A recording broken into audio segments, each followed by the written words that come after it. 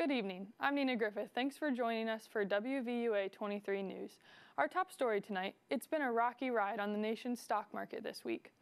Stocks plunged again on Thursday for the second time in 4 days as the Dow Jones Industrial Average sank more than 1,000 points. The two best-known stock market indexes, the Dow and the Standard & Poor's 500, have dropped 10% from their all-time highs set last month. Stocks began to tumble last Friday after the Labor Department said workers' wages grew at a fast rate in January.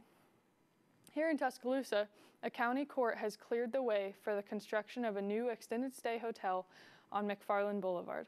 The court ruled that a special exception be granted to allow for the construction of Town Place Suites, a 5-story, 92-room hotel on the former site of Advance Auto Parts near the Springbrook neighborhood.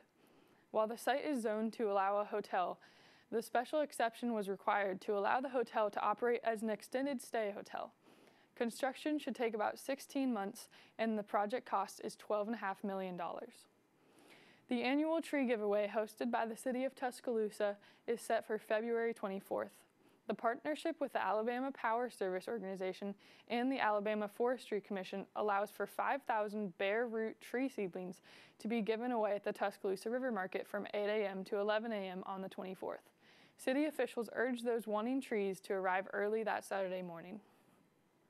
The University of Alabama System Board of Trustees is considering a proposal to expand the university's nursing college building. The proposal is based on a demand for space in the 7-year-old building that is no longer large enough to meet demand.